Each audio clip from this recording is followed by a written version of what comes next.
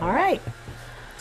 All right, Coach. I'm glad to be here with you today. I'm so glad to be here. I'm so glad to be here. I want to tell you that, and I already talked to you a little bit about it. My family is from Alabama. I was the first to be born. Where from? They're from Dothan and Headland, so they're in southeast Alabama. I was the first to be born here. My dad was actually all-state for Dothan High and tried a few practices with Bear Bryant and didn't work out. So he went to Troy and then came here and started working for FHP and was on the sidelines down there with you. So I got to grow up during the Danny McManus, Sammy Smith days. Those were the fun days, though. Those were so awesome. I really, really enjoyed it. So, you know, I was there as a child and I got to watch it. And so I've always been a diehard FSU fan. I remember I can't remember what year it was. It was the FSU UF game. We lost 17-13 and it was pouring down rain. It was like flooding. I don't know if you remember that game. That was one of the first I remember. No, I can't remember that. I don't remember playing them in the rain but it was Florida. It was Florida. It was Florida. And I remember it was pouring down rain. So metal bleachers and the end zones didn't look like that then. So and then when you left, I cried. You were FSU to me. So and we have a new coach, Coach Taggart. And this is the first time I kind of feel like the old FSU is back. I kind of feel like that fire is back. That's good. No, that's good. Yeah. Do you feel that way too? I hadn't thought of it in that term, but I like what I see, by the way. Yeah. I do too. I think there's a lot of fun stuff. Well, let's start there. Those early days. What is your favorite memory from those early games when you first started at FSU?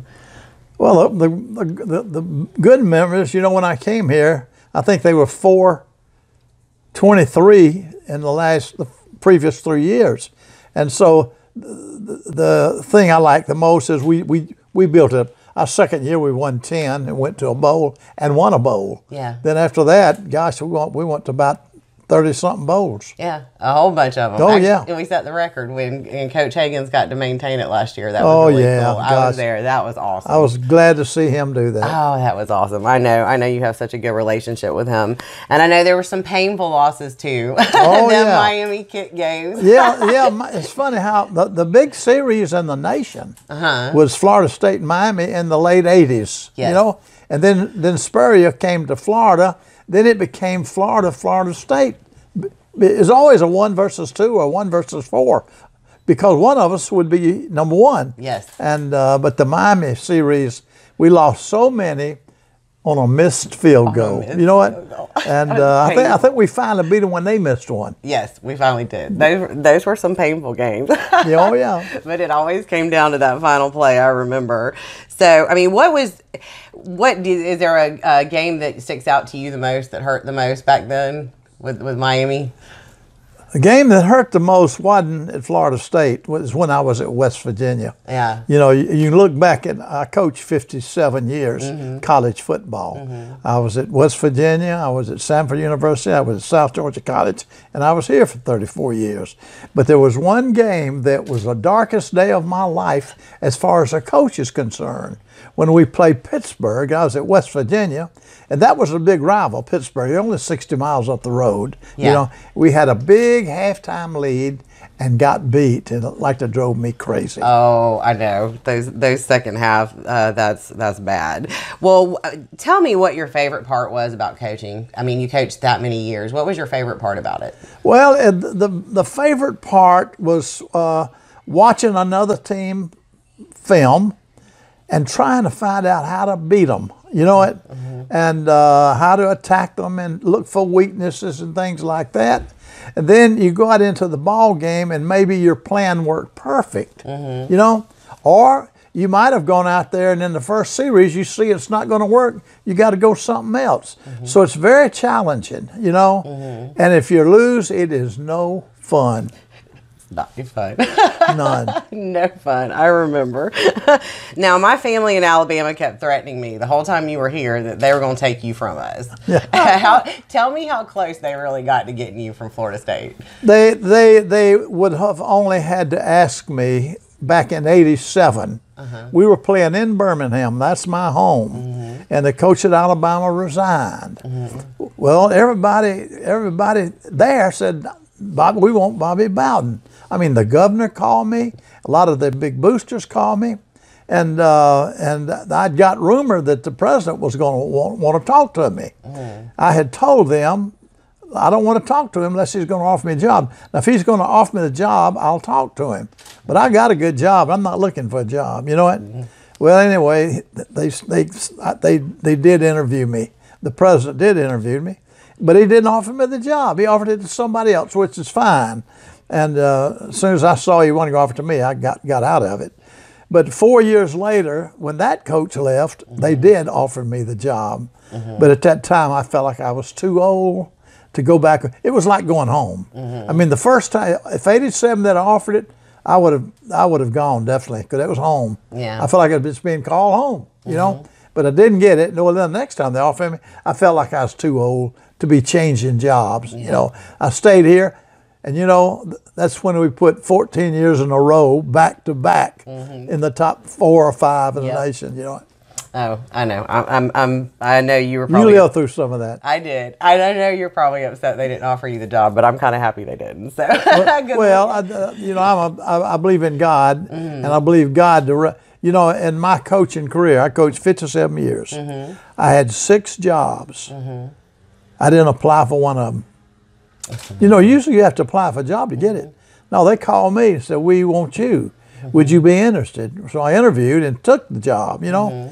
Now, I did apply for some jobs I didn't get, but it was the answer to prayer to me, because I would ask God to lead me. Is this what you want me to do? Is this what you want me to do? But he took care of me. He always does. And that's honestly, that was my next question, was your faith is so inspiring and moving, and it's influenced so many lives on the field, your books, your documentary. Tell me why you love Jesus. Well, you talk to a lot of different people. When did you become a Christian? Oh, when I was 12, I did this. Oh, when I was 20. Or no, I was 30 before I ever. Well, I can never remember not knowing about Jesus. Now, I credit that to my family. My mother and daddy were Christian people. So they took me and my sister to church every Sunday morning, every Sunday night, every Wednesday. You know, every time those doors opened, old Bobby was there.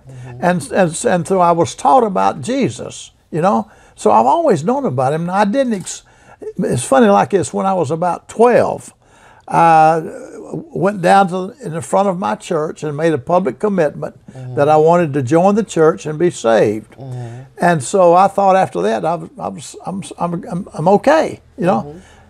I finally realized I wasn't okay, you know what? And I was 23 years old.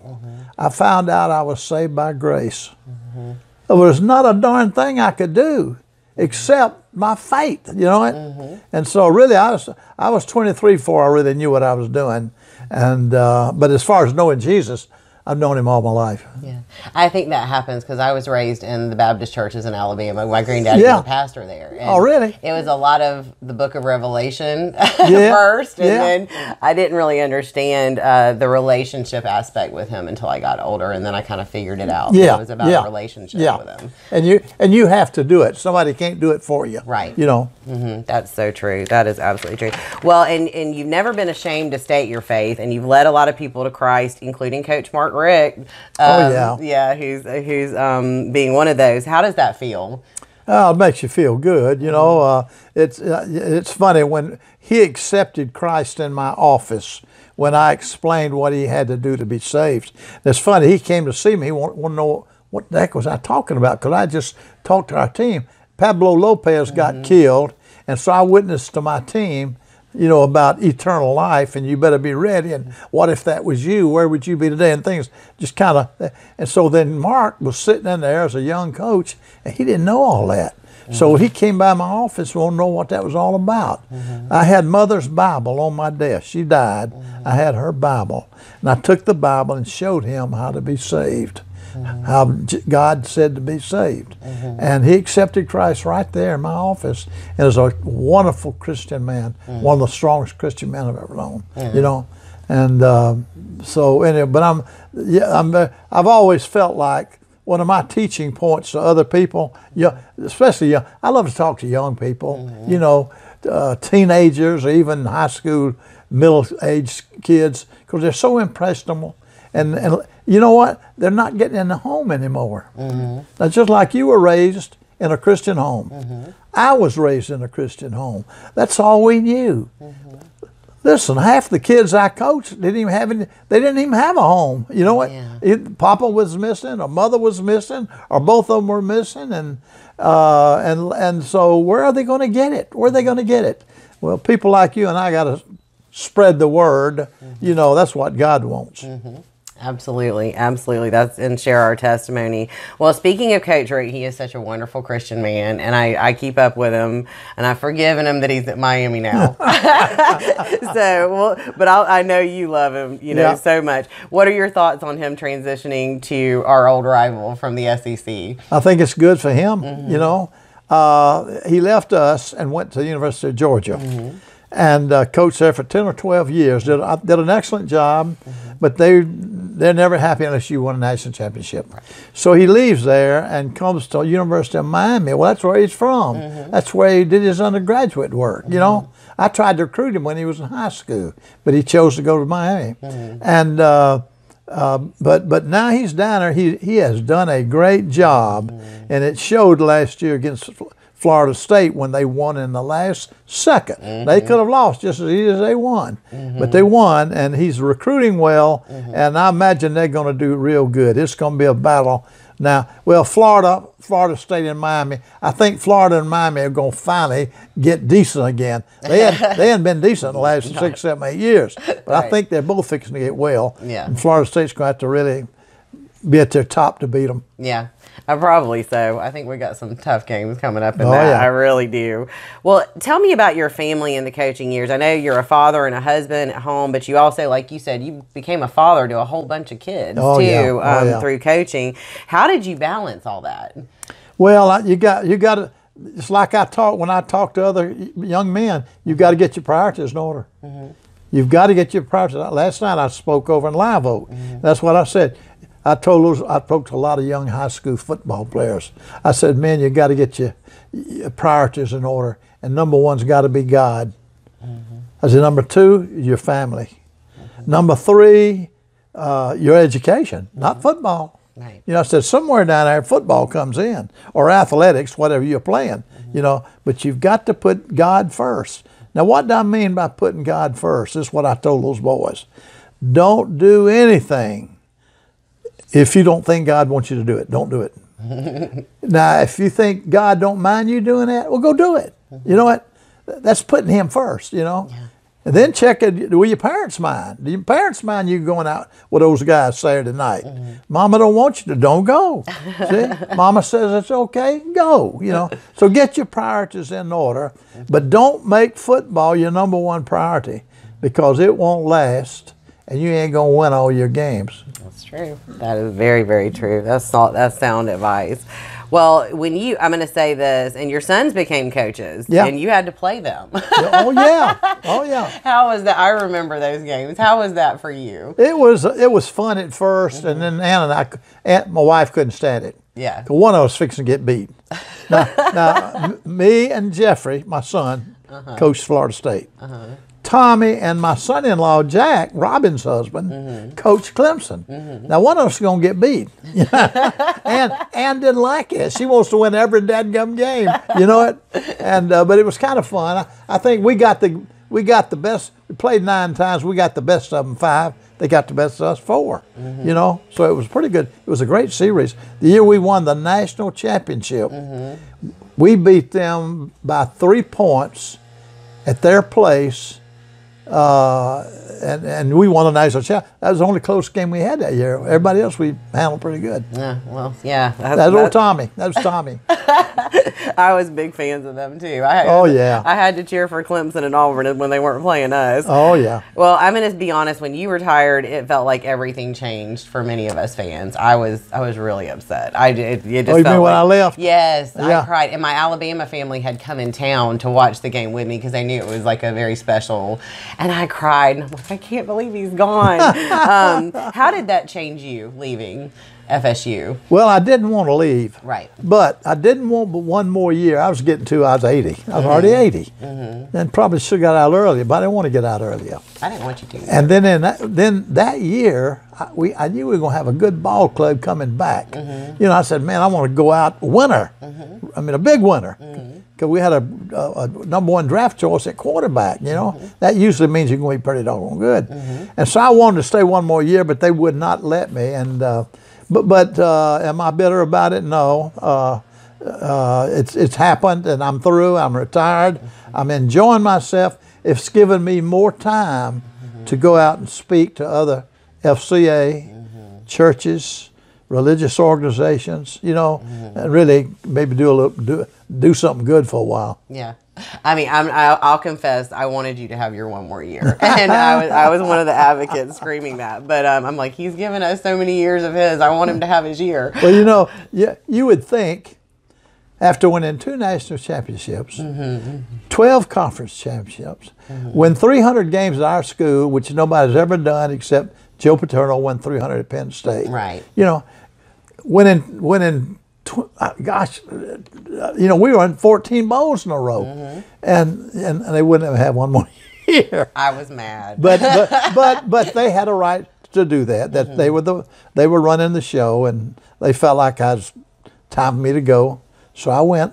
You went, and you know, it felt like, I think after that we kind of changed into a more like I guess an SEC style. We didn't have, to me at least, that's just my opinion. We didn't have that flash and that fire and the punt rooskies and all the fun years that we had.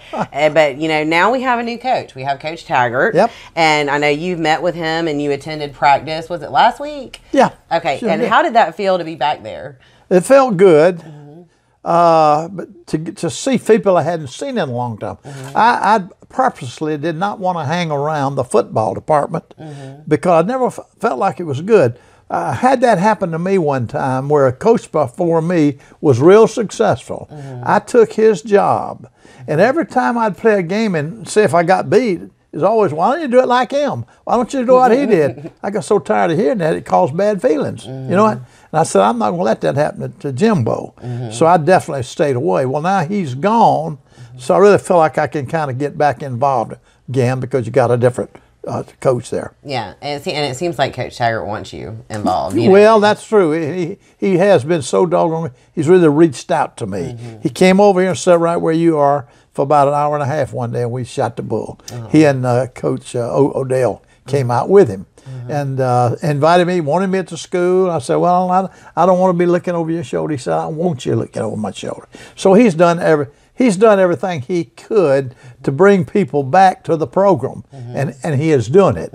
I'm very encouraged on what I have seen. You know what? He's got a great personality. He's a good man, and he loves Florida State. So what else can we ask? Yeah, that's pretty much what we've all seen too. And you know, now many of our older players are coming back to show support now too, like Deion Sanders and people that have kind of I think they felt the way I did too, kind of, you know, it wasn't you anymore, and I wasn't happy with the way things happened, and so I kind of shied away, but now they're kind of, you know, coming back and supporting. How does that make you feel that your guys are coming back to the program now to help support the ones you coached? Well, I'm happy. I love to see them. Like when I visited the school to the practice, that's the first practice I've watched in 8 years, you know what? And to have boys come up that used to play for us, and the managers come up that were there when I was there, and the team doctor and all. I mean, it's a good feeling, you know what? And made you feel comfortable with it. Yeah. Well, did you get to talk to the players at practice? And if you did, what did you say to them? Yeah, he asked me to speak to the team, and I did, and just told them I was good to be back, and I wished them luck, and I'd be watching them. I said I probably won't be to the game. I said I don't want to go to games. I don't want to get in the parking. Yeah. I don't want to get in the traffic. and I go up there and sit, and everybody asks those autographs or pictures. I can't even watch the whole game. Yeah. And so I told them, I explained, I'll be pulling for you. I said, I read everything I can about you. I watch everything on television. And I told them that to do what Coach said, because he knows his stuff, and I said he'll be just like a daddy to you, and that is the way it is too. I go to Birmingham every summer. It's the second week of June. We play a golf tournament every June in favor of our high school coach, who we had 65, 70 years ago. And that's how much a coach influences a boy. You know what? Other than their daddy, if he's a good coach, they'll look to him next. You know what? And so I told him, I said, Willie's that guy right now. You know what? Y'all got to follow him, and they will. He's easy to follow. There'd be some coaches, I don't want to follow him, but he'll be easy to follow. Yeah, I think you will too. I really do. He is. What are your thoughts about him, and what do you think the future of the program might be? Because I just see him, I think he seems to me like he's trying to incorporate a lot of the old. He's doing the end zones for the spring game like the 80s, and he's got the Spirit Spear coming back that we were used to, trying to do things kind of like back when you were there. Yeah. So do you think the future for the program looks good? He approaches it like I would approach it. Now, let's say I went into Florida State as a new head coach, and the coach before me was very successful. I would try to copy him. I'd try to just continue his success. But some coaches are not that way. They go into a new job and they try to get rid of anything that reminds people of the last coach. They want it for me, And but I think he's approached it like I would approach it, and that's to get it like it was when it was so successful. Where we were up every year, we were up there. I agree, and I see that, and it reminds me of when you were there, and I think that's what I love the most. So you're not gonna be able to make it to the spring game then? Oh, I'll be there. I've got to go or I'm having a signing Saturday from 11 till 1. Guy Moore at Garnet and Gold Shop, wherever it is. Yeah. We're gonna sign. I'm gonna sign autographs for 2 hours. Okay. Then Odell is getting into that group at night. I'm gonna go to that. Then I'll probably go to the game, but I won't stay because I can't stand up all day long. Ain't no sense going up my stands. I'll be talking all the time. Yeah. You know what? But I will be at the game at the first of it. Okay, gotcha. Well, and now that you're retired, tell me what you do. Tell me what life's like now. Well, I play golf once a week on Saturday, but I live on a golf course. So if I'm in town, like today, I'll go out in the morning and hit balls and go get them. That's the only exercise I get. I'm 88 now. I don't care nothing about walking around that dadgum block, and I'm too old to run, but I can hit a ball and go get it, So that's what I do half the day. Then I come home, and then Ann and I eat. It's funny. Ann and I eat supper. In fact, you're taking up my supper time right now. I'm sorry. That's okay. No, that's okay. No, we eat supper around 2 or 3 in the afternoon. You know what? And then we don't eat at night. So we eat 2 meals a day. Trying to hold our weight down, Yeah. And so anyway, we do that, and then at night watch television. I go to bed at 6. But I get up at 4. There you go. And read my Bible. I study the Bible. Yes. You know it. And so anyway, that's kind of the way my day. Then I speak a lot. Yes. See, last night I was in Live Oak. Sunday I was in Morgantown, West Virginia. Spoke up there. And 3 or 4 days ago I was down in Melbourne. So I speak nearly once or twice a week. And what are when you go and speak? I know like a lot of churches and places like that. What do you tell? You said you like to speak to youth. What do you tell them? What is your message to them about Christ? Oh, well, I try to witness to them. I try to witness to them. I try to tell them why I'm a Christian, and I always back it up by saying I ain't no better than nobody else. When you say you're a Christian, that don't mean you're good. I mean, you try to be good, but nobody's good. The Bible says nobody's good, but good means perfect, and nobody is perfect. You know what? But I'm still a Christian, because that's what I choose, and I accepted Christ as my Savior. And so when I go out and talk to churches or FCA, I try to witness to them. They know that I was successful in my career. Now I want to tell them why.